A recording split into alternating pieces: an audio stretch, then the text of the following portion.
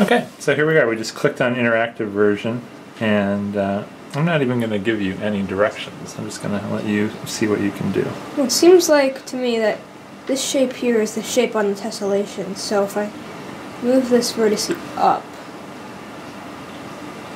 then it becomes that shape. Move the camera just a little bit. So maybe if I can see what happens if I get it almost like a rectangle.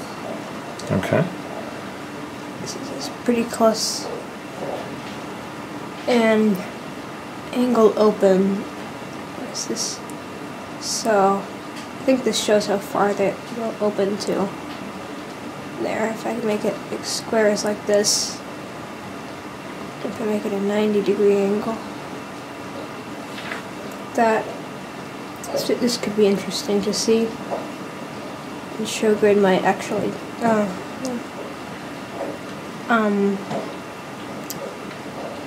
think this is what it will look like when it's at the part I was thinking they were the same. It'll bounce to these both times. Okay. If I make it weird, like something like this, it's almost like they would be like pinwheels if I oriented it like this. It's like a random angle. It actually looks pretty neat, but this is I think I'm on the trapezoid. Know what that meant? This is looked up. I just accidentally looked up. Yeah. Just click away from that. Okay. So you want to click on cyclic? Yeah, we're already on it. All right. So this.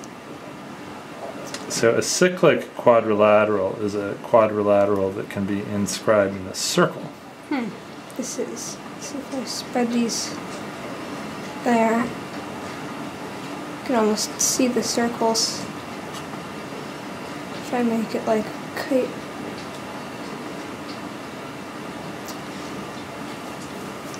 These look like the kite quadrilaterals. Let's see if I can make it. What happens if I shrink this?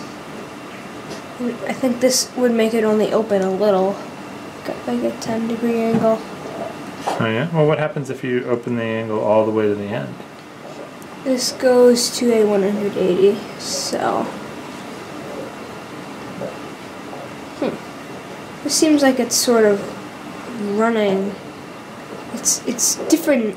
No, I think it actually might be.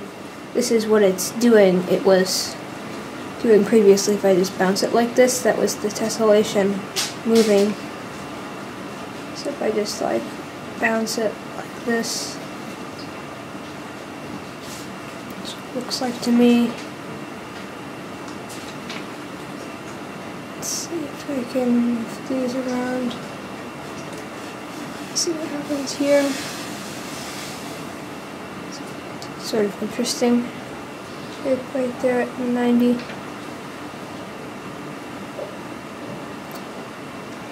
Again, it's moving. This is pretty neat. Not sure what the grid does differently. Grid is actually sort of increasing and shrinking. Yeah, I'm not sure what that grid is supposed to do, to tell you the truth. So what do you think about this program? It looks like a pretty neat program. It's sort of simulating how this sort of motion would work. I'm almost reminded of the tessellating pentagons. Yeah. I wonder if you could do it with the five points instead of 4.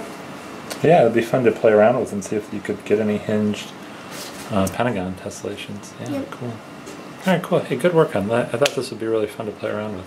Definitely was.